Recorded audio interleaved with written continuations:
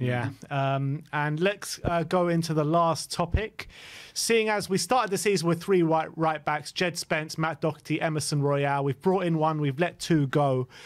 Did we leave ourselves a bit short at right wing back going into the second half of the season, seeing as if we do get an injury, we are just left with one for the remainder of their injury. Let's start with you, Brains. Do you think we've left ourselves a bit short? Oh my God. If Pedro Porro gets an injury, and then we gotta watch Emerson Royale for the rest of the season, then it's just, for me, it's like back to square one here. It's like, just kiss any hope of positivity from me goodbye. Yeah. But no, yeah, obviously we're kind of like, but look, you're supposed to have two great players in every position. So the problem here is that for me, I would have been happy with Spence, even untested, as the backup. But we've let go of a young kid with a young prospect so he can go get game time, so he can prove to Poch when he comes in next, at the end of the season. He's backup. It's just crazy. It's like, so, yeah, I know that obviously Conte maybe has something for Emerson. Emerson has a lot of good things. It's just, for me, like that, all that what Sim was saying there, and what we hope to get from what David was saying about Porro, it's all kind of a little bit out the window. We won't have any of that attack and play if Porro isn't playing. So I feel like the worry is that it's not just that we've left ourselves short. It's that the pressure and expectation that we all now have on this guy coming in is huge. And what about when he has like a bad day? Players have bad days. What if he has a couple of mistakes? I just feel like the crash is going to be so heavy because we like to do that. We build them up and we batter them down. So I hope like we have a bit of patience with Porro. Like, he is young. He is quite a hothead. Like he's probably going to get sent off in a big moment. Like, he's going to do these things. We're going to have to support, and then we're going to have to deal with Emerson for a little while. So look, I think we are a little short there, but I can understand that Conte probably just wants a streamlined, simple two players in every position, and work towards maybe something happening next season if he is staying. Do you feel like the expectation that we're putting on Porro, or that the fan base have on Porro now that he's come in and pretty much our only competent attacking right wing back, the same as maybe that we put on Reguilon when he came to the club? Because when Reguilon came to the club, he was one of the best up-and-coming left-backs in Europe, had just an amazing season with Sevilla, just won the Europa League, and then he came in and flattered to deceive a little bit. Do you think there's similarities there?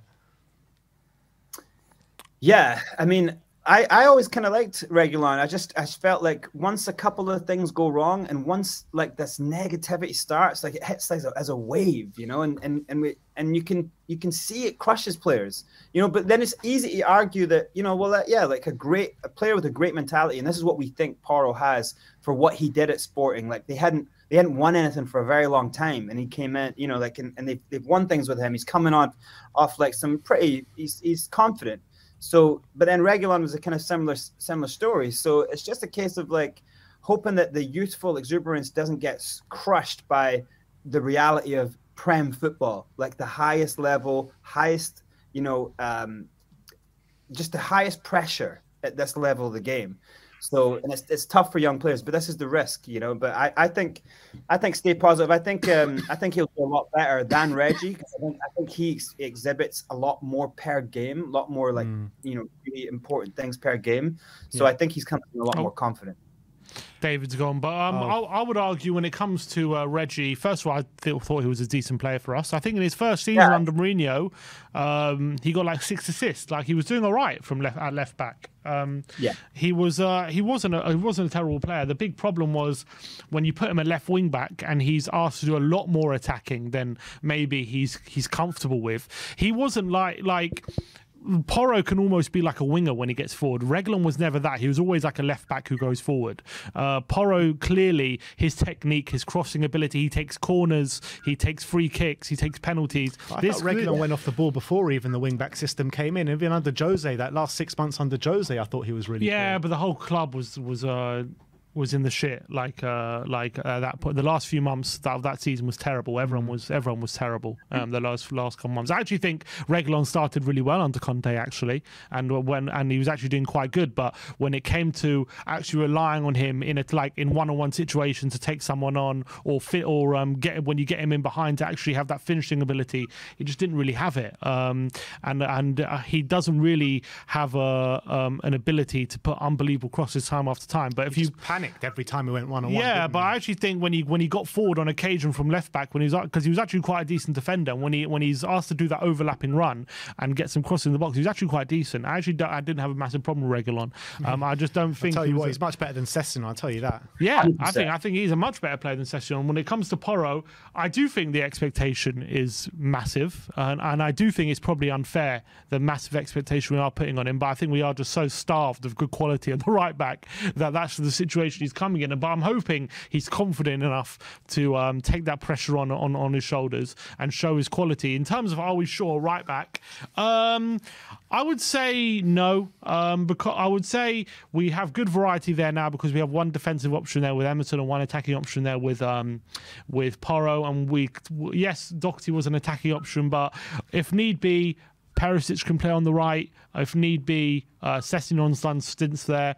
If need be, Kulusevski's gone back to right wing back, we've seen. If need be, Lucas Moura had a game at right wing back in pre-season. So if it really does get to a stage where Emerson and Porro are both injured for extended periods of time, yeah, we probably are in trouble, but that's just really unlucky. What can you do? You have two right wing backs injured. You can't just have 5 wing backs in your squad in case. Our middle name is unlucky. That's the problem. Yeah, it is what it is, but you can't legislate. For example, Reece James got a long-term injury. It is what it is. They don't, so they have another wing back, but they don't have loads of wing backs just in case there's injury after injury. You can't really.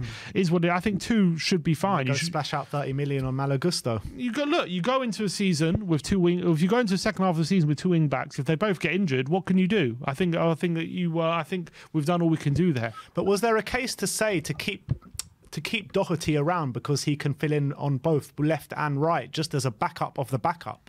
Yeah, there was a case for it. But he would. But at the moment, he wouldn't have been in the Champions League squad. So that's something to consider. Dave, what are you feeling about? Disrespectful to keep it around and not put him in the squad. Potentially, but Dave, what do you think about the situation?